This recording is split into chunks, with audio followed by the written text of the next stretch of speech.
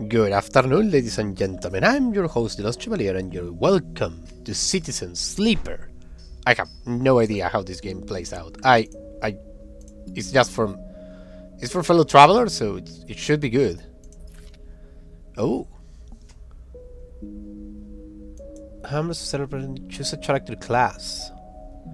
Operator. An operator works with drones and high-precision remote machines to perform complex tasks from a distance.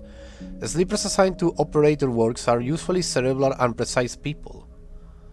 Transfer. Chance to gain cryo on interface actions. Okay, what else do we have? Extractor. Extractor work on resource extractor, often in hard vacuum environments. Sleeper assignment to extractor works are often confident, self-sufficient, and have a high level endurance. There is another one though. Machinist. A machinist repairs and modifies automatic systems using an industrial resource extractor. Sleepers assigned to machinist work are used on diligent, careful, and structured people. Skills and engineer. I actually like this one a lot more. The design is beautiful. So we are -1 endure +1 interface. Let's start the game with this one.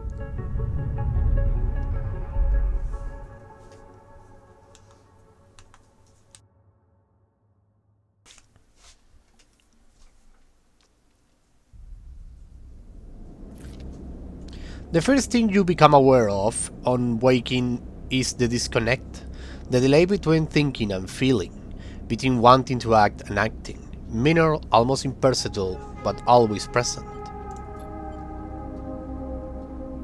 It's at its worst when waking, when yourself has spent dark hours recalling what it feels like to be real, to be a person, to be in a body that was indisputably yours.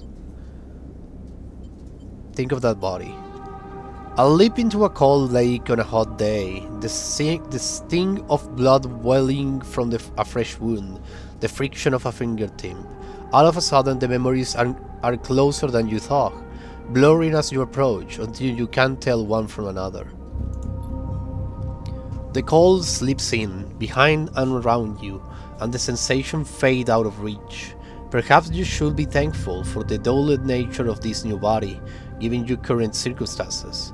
The walls of the container feel immediately present, cold, hard, at your back and face, cramping your limbs. You resist the desire to stretch, knowing that the claustrophobia comes next, and retreat a little from your central nervous system. It isn't painful, not like you used to know pain at least. In emergency mode, pain is a message delivered with efficient and ease, a reminder that harm is imminent. There is no insistent throb, no trembling nerves, just a warning delivered with the banal quality of a digital notification. Right now there are thousands of them. Remember the plan, remember the others. You remember there were 10 of you, 10 that could no longer stand the indentured work, the routines, the slow decay. 10 whose belief in their promised future was slowly dismantled day by day, until they realized they had sold away everything that could and would ever matter. 10 that will escape, or at least die trying. Some were lost in the shaft, others never found the meeting point. Only a few made it to the containers, but the freighter, as far as you know, left. That feels like enough. Enough to know that you might no longer be on that green and heartless rock. Even if in the earliest hold of a freighter, you might freeze solid long before you reach any destination. Try to rest. But you are restless. It has been a long time since you left. Surely weeks, maybe months. You are duly aware of damage to your legs, your right arm.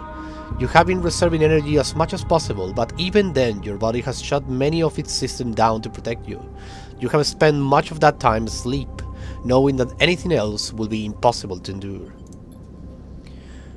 You feel the weight of that impossibility begin to gather. It is time to sleep again, to nudge this false body into inducing delta waves in your emulated mind, and once again recalling to a dream of when you were once a person. Rest. Time passes. The cold creeps further in. You feel something. Warmth. Not true warmth, but the indication of its presence. Your joints release from the rigor. Sound too. Everywhere. Screeching and shimmering so loud that your body ducks your hearing to protect its sensors. Then light, white as the cold. Then softer and softer, until in a haze of dirty yellow a figure appears. You are out. Dragos. It has been a few hours since Dragos pulled you from the container. What the hell is this? Is a mosquito or a spider? Sorry. You sit huddled in a corner of his scrapyard, swaddled in the reflective folds of a mylar blanket.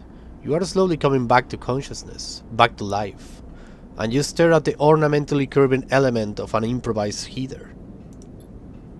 You are surrounded by angular, incoherent lumps of ships, some corroded beyond recognitions, others still carrying glassy wounds along their edges where a plasma arc sliced them apart.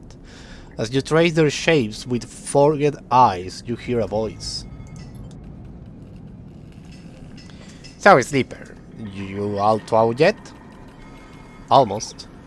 Never seen one of you coming like this. New frames must have been better preserved in sub-zero vacuum. Seems more than a few of you froze solid to hull plates or inside other logs in my time. They weren't so lucky. Dragos come into focus, shrouded in makeshift tech, his headset with its glinting eyes the mark of a drone operator. On its shoulder, one of his symbiotically linked drones perches, its irisine eye locking you with an unflinching stare. Look at this beautiful thing. Last living sleeping that came through this yard was a while ago. They didn't last long.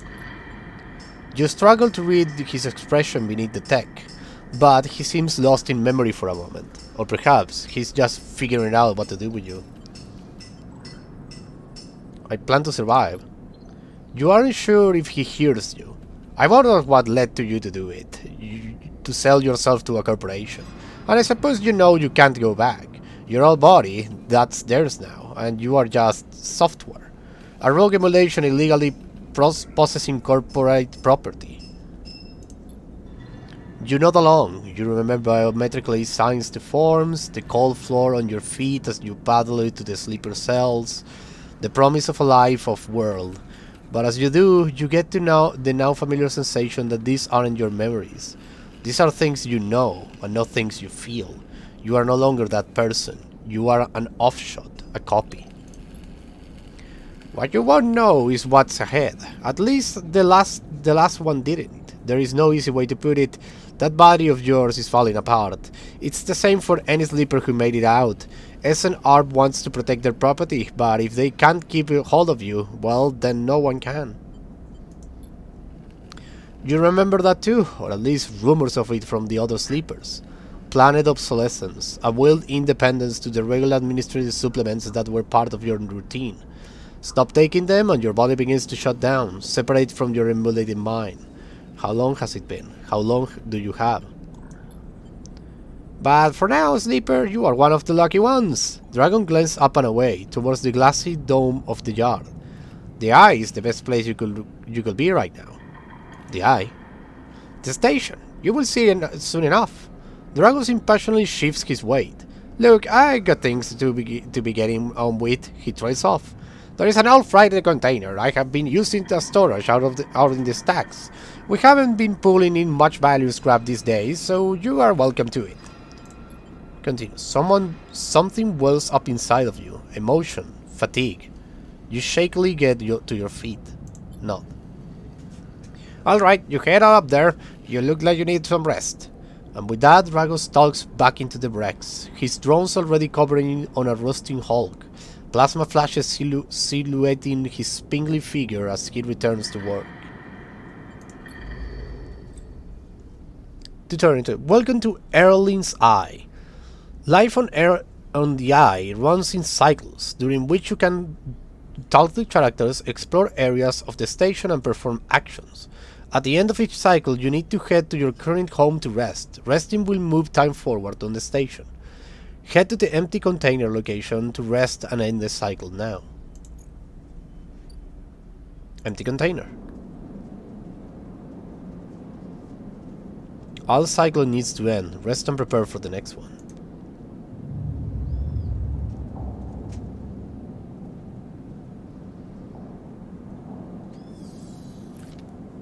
You wake curl up in a corner of the container and begin slowly assembling the world around you. After all this time, you still find this body, the one you wake in now, strange and disjointed. Its message readable, but somehow wrong. You sit up, pulling the Miller blanket close against the cold. Here you are, on this ruined station. Millions of miles from anyone you know. Are you still in the system? Did any of the others make it out? It's impossible to know. After all this, what matters? Well then, alive. Maybe you did get lucky, finding yourself here. Maybe here, on the edge of everything, there is a life for you to build. But before you can build anything, you will need to learn to survive. Maybe you can do that. You can make a life for yourself. Dragos has left a few comforts in the container. The Miller blanket, the bedroll you sleep on, a canister of water, a makeshift electric stove, and some faded sachets of some desiccated powder. You thumb the powder stop on the stove and begin to boil the water. The contents of the sachets smell like damp wood and you sprag them into the liquid. As the pungent smell washes over you, images of your restless sleep comes back at you. A ring, like the station, but skeletal and ghostly. A web of threads pulling at your skin. A constellation of ragged polygonal shapes, like angular suns, burning into your mind. There is something unpleasant viscerally about these images, and it's long after you finish drinking that they begin to fade. You tidy away the stove as best as you can, and try to gather enough energy to greet the day. Okay. Tutorial condition: action, dice, and energy. Condition. Your condition represents the current state of your artificial body. It depletes by one segment each cycle. You can also be damaged by violence, injury, or lack of food. If your condition bar empties, you will suffer a breakdown. You will have to figure out how to recover your condition, now that you no longer have access to corporate pharmaceuticals that were keeping you alive. Action dice. At the start of each cycle, you roll your action dice. These dice can be used to perform actions on the station. The numbers of dice rolled is based on your current condition. The worse your condition, the fewer dice you have. Once you have used your dice, you cannot take any further actions and must rest to recover them, ending the current cycle. Energy. You also need to eat to survive. This is represented by your energy bar. You can refill your energy bar by eating, but first you will have to find somewhere to get food and currency to buy it. Your energy depletes by 2 segments each cycle. If it becomes empty, you will be starving, and your condition will replete at a double rate per cycle. Okay. Interesting.